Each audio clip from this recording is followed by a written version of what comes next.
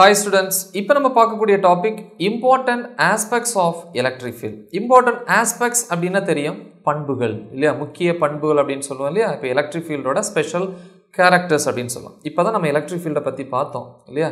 Force experienced by a unit positive charge அல்லனா force experienced by a test charge இல்லையா is called what? Electric field. அப்ப formula சைடுல முதல்ல எழுதிக்கிறேன். E is equal to F by Q naught அப்படின்னு எழுதிக்கிறோம்.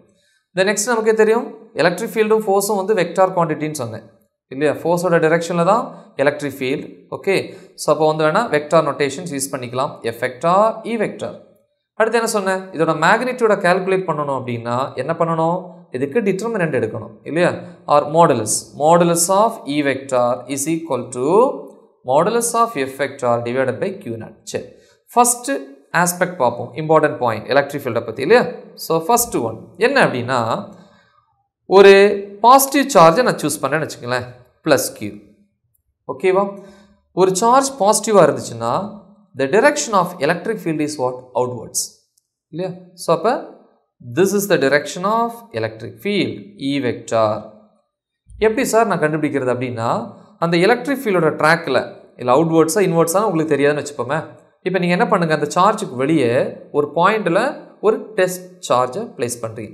Test charge இல்லையா, TEST அப்படின்னு சொல்லுவோம், அதை Q நாட்னு சொல்லுவோம். இப்போ தான் சொன்னேன், டெஸ்ட் சார்ஜ் எப்படி கன்சிடர் பண்ணணும், பாசிட்டிவ். எப்போவுமே வந்து பார்த்திங்கன்னா ஒன்றும் இல்லாத விஷயமா இருந்தாலும் நம்ம அதை எப்படி தான் எடுத்துக்கணும், பாசிட்டிவ். நம்மளுடைய திங்கிங் எப்போவுமே பாசிட்டிவாக இருக்கணும். அதனால் எதை கன்சிடர் பண்ணாலும் கற்பனை பண்ணாலும் பாசிட்டிவாக தான் எடுத்துப்போம் இல்லையா. ஸோ அதே மாதிரி பாருங்கள், இந்த எலக்ட்ரிக் ஃபீல்டோட அந்த ட்ராக்கில் ஒரு பாயிண்ட் P, அதில் ஒரு test charge Q not. It should be consider as positive. இப்போ சொல்லுங்கள், ஃபஸ்ட்டு எலக்ட்ரிக் ஃபீல்டை ப்ரொவைட் பண்ண அந்த சார்ஜை சோர்ஸ் சார்ஜுன்னு சொல்லுவோம் இல்லையா. ஸோ அப்போ எலக்ட்ரிக் ஃபீல்டோட ட்ராக்கில் நான் ஒரு டெஸ்ட் சார்ஜை ப்ளேஸ் பண்ணேன்னா அது பாசிட்டிவ். இந்த ரெண்டு பேருக்கு இடையில என்ன இருக்கும், ரிப்பல்ஷன் தான் இருக்கும்.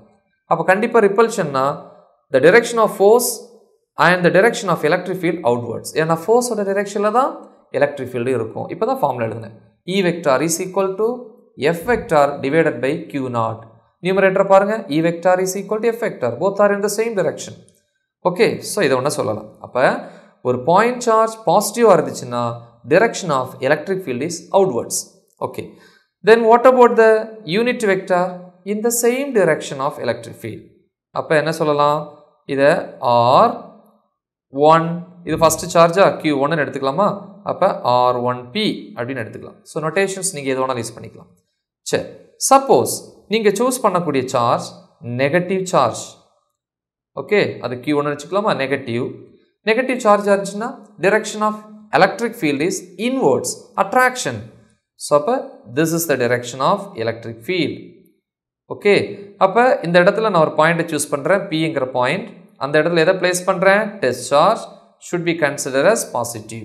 இப்போ இவங்க ரெண்டு பேருக்கு இடையில என்ன இருக்கும், அட்ராக்ஷன். அப்போ அட்ராக்ஷன் இருந்துச்சுன்னா இந்த சோர்ஸ் சார்ஜ், சோர்ஸ் சார்ஜுங்கிறது எலக்ட்ரிக் ஃபீல்டை ப்ரொவைட் பண்ண ரியல் சார்ஜ். ஸோ இது என்ன பண்ணும், டெஸ்ட் சார்ஜை தன் பக்கம் இழுக்கும். அப்போ electric ஃபீல்டோட direction inwards. Okay, so இது வந்து first point. And see the second point, force experienced by a test charge. என்ன ஃபார்முலா இங்கே எழுதியிருக்கேன் பாருங்கள், எலக்ட்ரிக் ஃபீல்டுக்கு E is equal to F by Q naught. இதில் இருந்து F is equal to என்ன எழுதலாம், E into Q naught. அப்போ ஒரு டெஸ்ட் சார்ஜ் எக்ஸ்பீரியன்ஸ் பண்ணக்கூடிய force F is equal to E Q naught அப்படின்னு எழுதலாம். ஓகே, ஸோ இது வந்து second one. The next third one பார்த்தீங்க அப்படின்னா, எலக்ட்ரிக் ஃபீல்டு வந்து எதை டிபெண்ட் பண்ணி இருக்காது, டெஸ்ட் சார்ஜை டிபெண்ட் பண்ணி இருக்காது. ஏன்னா எலக்ட்ரிக் ஃபீல்டை ப்ரொவைட் பண்ணுறதே சோர்ஸ் சார்ஜ், அந்த பாசிட்டிவ் சார்ஜ். இப்போ பார்த்தீங்கன்னா நம்ம டயக்ராமில் போட்டிருக்கோம் இல்லையா, அந்த சார்ஜ். ஸோ அப்போ electric field independent of what, test charge Q not. Electric field எதை டிபெண்ட் பண்ணாது, டெஸ்ட் சார்ஜை டிபெண்ட் பண்ணாது, இண்டிபெண்ட். ஆனால் எதை டிபெண்ட் பண்ணியிருக்கோம், depends a source charge. source charge என்ன, எலக்ட்ரிக் ஃபீல்டை ப்ரொவைட் பண்ண சார்ஜை டிபெண்ட் பண்ணியிருக்கோம். ஏன்னா அந்த சார்ஜோட வேல்யூ கூட எலக்ட்ரிக் ஃபீல்டோட வேல்யூ கூடும். ஆனால் டெஸ்ட் சார்ஜ் அப்படி கிடையாது. அதால் என்ன பண்ண முடியாது, வெரி லீஸ்ட் அமௌண்ட் தான் உருவாக்க முடியுமே தவிர ஒரு தேவையான அளவு எலக்ட்ரிக் ஃபீல்டை ப்ரொவைட் பண்ணாது. ஸோ அப்போ லீஸ்ட் அமௌண்ட் ஆஃப் எலக்ட்ரிக் ஃபீல்டுங்கிறது நெகிழிஜிபிள், புறக்கணிக்கத்தக்கது அப்படின்னு சொல்லுவோம். அப்போ டெஸ்ட் சார்ஜ் பொறுத்த வரைக்கும் எலக்ட்ரிக் ஃபீல்டு வந்து டெஸ்ட் சார்ஜை டிபெண்ட் பண்ணி இருக்காது. ஆனால் எலக்ட்ரிக் ஃபீல்டு வந்து சோர்ஸ் சார்ஜை டிபெண்ட் பண்ணி இருக்கும். ஸோ இது வந்து third point. The next see the fourth point. இப்போ என்ன பண்ணுறேன் பார்த்தீங்கன்னா, பிங்கிற பாயிண்ட்டு 3 பாயிண்ட்டை சூஸ் பண்ணுறேன். பிங்கிற point, this is B, then this is Q and this is R. இந்த 3 பாயிண்ட்லையும் வந்து நான் சார்ஜஸை பிளேஸ் பண்ணுறேன். ஓகே, த நெக்ஸ்ட் இன்னொரு ரியல் சார்ஜ் ப்ளஸ் எடுத்துட்டேன். ஓகே, ஸோ இது ஒரு பாயிண்டில் இருக்குது, இதுதான் உண்மையான சார்ஜ். இதை சோர்ஸ் சார்ஜ்னு சொல்லலாம். சோர்ஸ் சார்ஜ், ஏன்னா இதுதான் எலக்ட்ரிக் ஃபீல்டை ப்ரொவைட் பண்ணுது, எல்லா டிரெக்ஷன்லையும் ப்ரொவைட் பண்ணும். இது பாசிட்டிவாக இருந்தால் direction of electric field outwards இல்லையா, எல்லா டிரெக்ஷன்லையும் இருக்குது. இப்போ நல்லா பார்த்துக்கோங்க, பிங்கிற பாயிண்டில் ஒரு டெஸ்ட் சார்ஜை பிளேஸ் பண்ணலாம், Q0. Qங்கிற பாயிண்ட்லேயும் ஒரு டெஸ்ட் சார்ஜ் இருக்குன்னு வச்சுக்கோங்க. அதே மாதிரி Rங்கிற பாயிண்ட்லேயும் ஒரு டெஸ்ட் சார்ஜ் இருக்குது. இப்போ என்ன ஆகும்னா, பிங்கிற பாயிண்டில் இருக்கிற டெஸ்ட் சார்ஜ் இந்த சோர்ஸ் சார்ஜால் ரிப்பல் ஆகும். ஏன்னா சோர்ஸ் சார்ஜ் பாசிட்டிவ், பிங்கிற பாயிண்டில் இருக்கக்கூடிய test charge பாசிட்டிவ்னா direction of electric field is outwards. So this is the direction of electric field, E vector இல்லையா, அல்லது EP vector அப்படின்னு சொல்லலாம். இன்னொன்று Qங்கிற பாயிண்ட்டை பாருங்கள். Qங்கிற பாயிண்ட்டு பாசிட்டிவ் சார்ஜிலிருந்து ரொம்ப டிஸ்டன்ஸில் இருக்குது. அப்போ டிஸ்டன்ஸ் அதிகம். இப்போ Pங்கிற பாயிண்ட் வந்து பார்த்தீங்கன்னா சார்ஜிலிருந்து கொஞ்சம் டிஸ்டன்ஸ் தான் இருக்குது, அது RPன்னு சொல்லலாம். இங்கே டிஸ்டன்ஸ் என்னது, RQ. டிஸ்டன்ஸ் கூட கூட கூட தூரத்தில் இருக்கக்கூடிய அந்த சார்ஜ் எக்ஸ்பீரியன்ஸ் பண்ணக்கூடிய அந்த எலக்ட்ரிக் ஃபீல்ட், அந்த ஃபோர்ஸு குறையும்.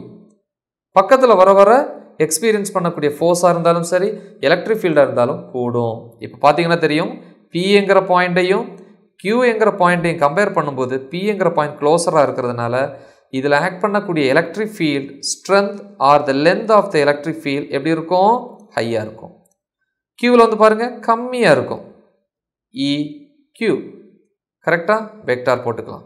தென் நெக்ஸ்ட் R பாருங்கள் ரொம்ப க்ளோஸாக இருக்குது இல்லையா, அப்போ இந்த இடத்துல தான் எலக்ட்ரிக் ஃபீல்ட் ரொம்ப அதிகமாக இருக்கும், அதை ER அப்படின்னு சொல்லணும். ஸோ இந்த லைனை வந்து நீங்கள் லெந்தியாக போட்டுக்கணும். ஓகேவா, ஸோ இது ஒரு point, fourth point. See the fifth point என்ன அப்படின்னா, எலக்ட்ரிக் ஃபீல்டுலேயே வந்து 2 டைப் இருக்குது. ஒன்று என்ன அப்படின்னா uniform electric field. Uniform electric field notation ஈன்னு போட்டுக்கிறேன் இல்லையா. யூனிஃபார்ம் எலக்ட்ரிக் ஃபீல்டுன்னா என்ன, வேல்யூ வந்து கான்ஸ்டண்ட்டாக இருக்கும் இல்லையா, அதை கான்ஸ்டன்ட் எலக்ட்ரிக் ஃபீல்ட் அப்படின்னு சொல்லலாம். ஓகே, ஸோ அப்போ வந்து பார்த்தீங்கன்னா எக்ஸாம்பிள் சி, இது ஒரு எலக்ட்ரிக் ஃபீல்டு லைன், இன்னொரு எலக்ட்ரிக் ஃபீல்டு லைன், அதே மாதிரி பாருங்கள் இது ஒரு எலக்ட்ரிக் ஃபீல்டு லைன், ஸோ இது இன்னொரு எலக்ட்ரிக் ஃபீல்டு லைன். ஸோ இந்த லைன்ஸோட லென்த் எல்லாமே சேமாக இருக்கணும். ஐ மீன் magnitude of the electric field and the direction of the electric field both are same, equal இருந்தால் அதை என்ன சொல்லுவாங்க, யூனிஃபார்ம் எலக்ட்ரிக் ஃபீல்டுன்னு சொல்லுவாங்க. ஓகேவா, ஸோ அதே மாதிரி நான் யூனிஃபார்ம் எலக்ட்ரிக் ஃபீல்ட் அப்படின்னு சொல்லலாம் இல்லையா.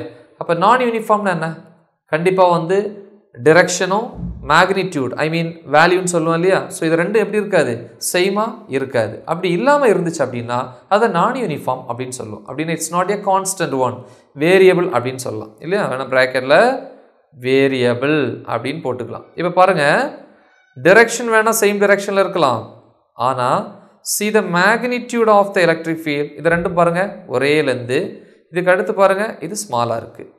இப்போ இது ரெண்டையும் கம்பேர் பண்ணிங்க அப்படின்னா ஒன்று வந்து லெந்தி லைனாக இருக்குது, ஒன்று வந்து ஷார்ட்டாக இருக்குது. ஸோ அப்போ இதோட மேக்னிடியூட் டிஃபர் ஆகுது, டிரெக்ஷன் ஓகே சேம். ஸோ அப்போ இது எதுக்கு எக்ஸாம்பிள், நான் யூனிஃபார்ம் எலக்ட்ரிக் ஃபீல்டுக்கு எக்ஸாம்பிள்.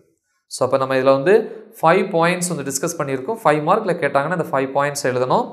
ஸோ நல்லா ப்ராக்டிஸ் பண்ணுங்கள். தேங்க்யூ.